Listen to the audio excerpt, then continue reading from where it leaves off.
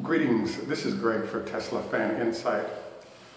My talk today focuses on what I call the $1 million Model 3 and the fact that those first 30 cars that will be distributed on July 28th could be worth as much as $1 million a piece. Bonjour, wie geht's, wie steht's noch immer aus Freibein Straße, Ni hao ma, buongiorno, guten Tag. This is Greg for Tesla Fan Insight. One of the things I was fascinated by is that there's been a huge emphasis by most of the papers regarding the interior or the screen or the exterior of the new Model 3.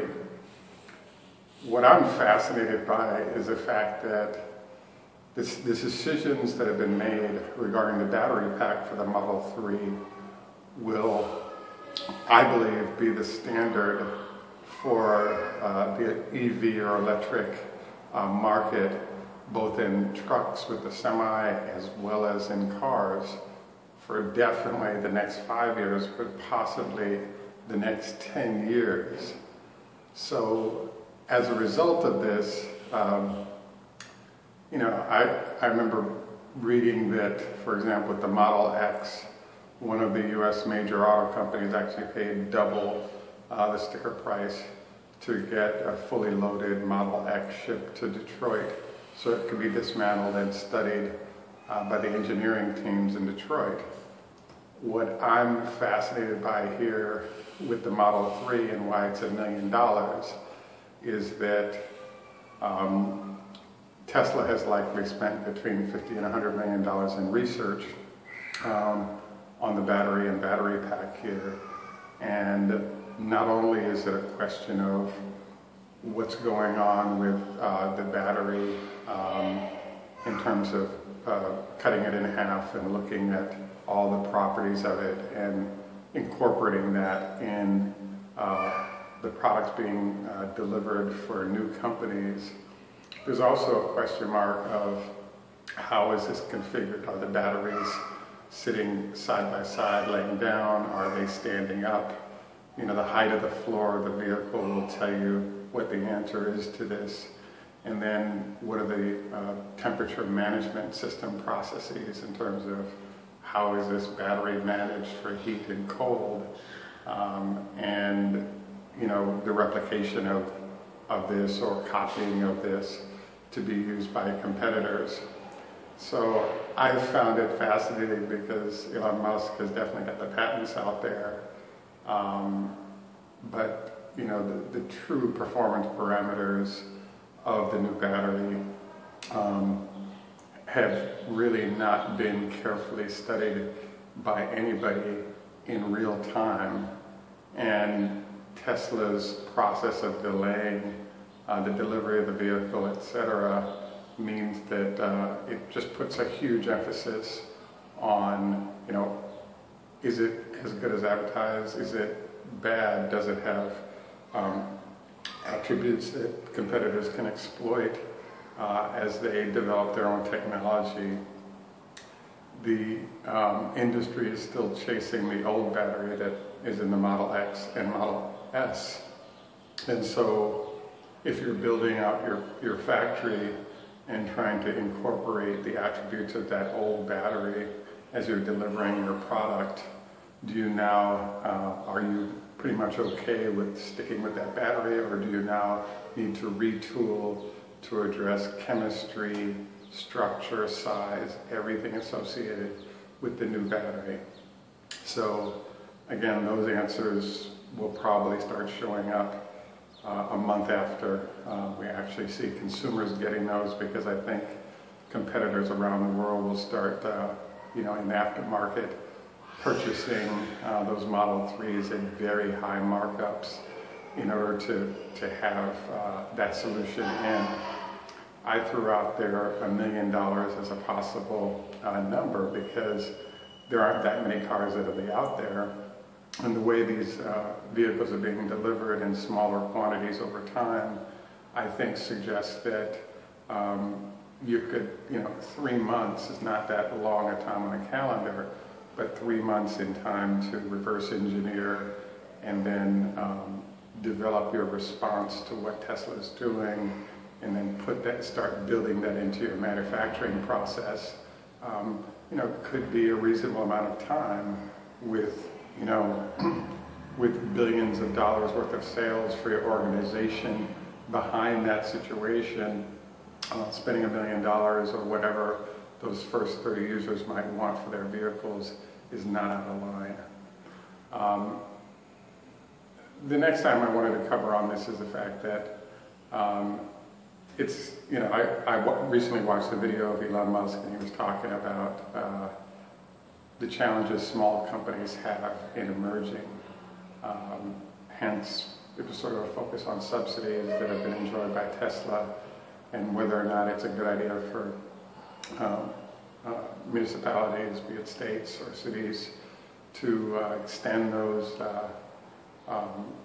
benefits. And he sort of talked about the fact that small companies are like saplings that are kind of starting up, that are battling redwoods. So having some assist is not a bad idea if you want to see innovation and solutions arrive that help generate progress.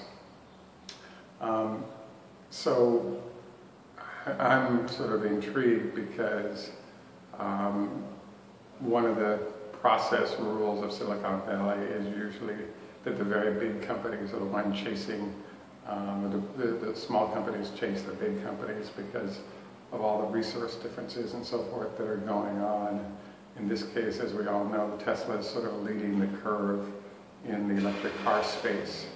And the competitors in the form of the huge firms are chasing Tesla, which is obviously a strange phenomenon for companies of the size of GM or BMW or Mercedes or any of the big guys that are out there.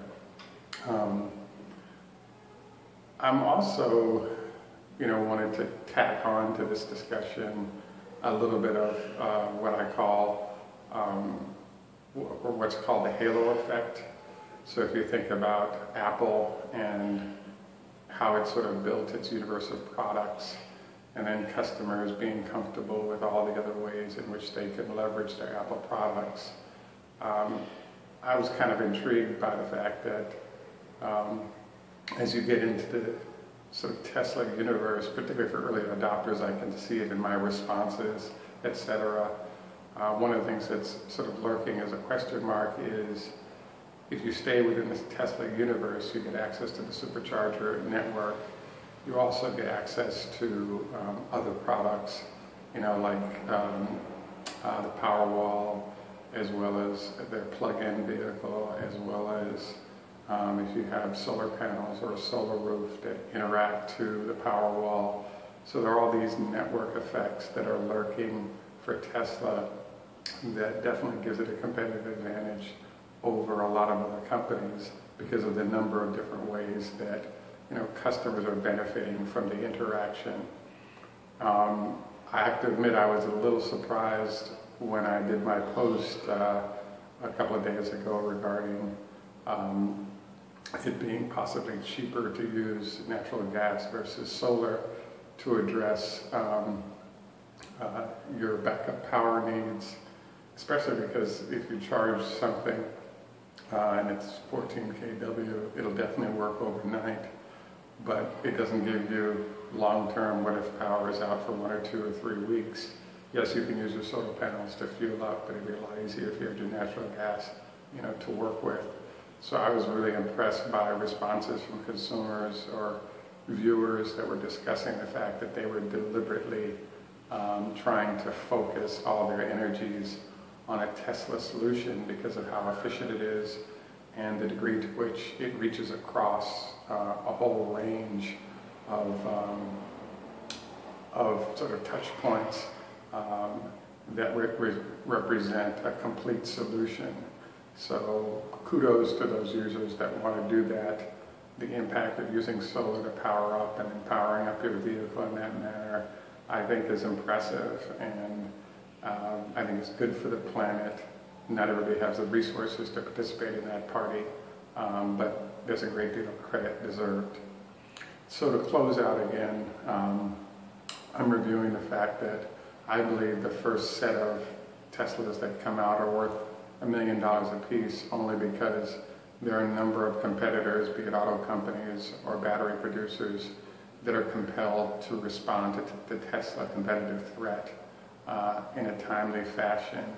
And by reverse engineering these cars in every aspect, particularly the battery pack and its construct, they save themselves millions of dollars of time and money development by doing so. So, those folks are pretty lucky to be in that position. Congratulations. I do think, though, that what they find and everybody else finds from the Tesla solution will represent, what the future looks like in the industry for many years to come. And I'm confident that that solution will be impressive once, it's truly sort of reviewed. Once again, thank you for taking time out to view us on Tesla Fan Insight. This is Greg. Tjus maakt goed over uit de hydrohoed. Salam alaikum, and have a great day. Please like and subscribe. Any comments would be appreciated.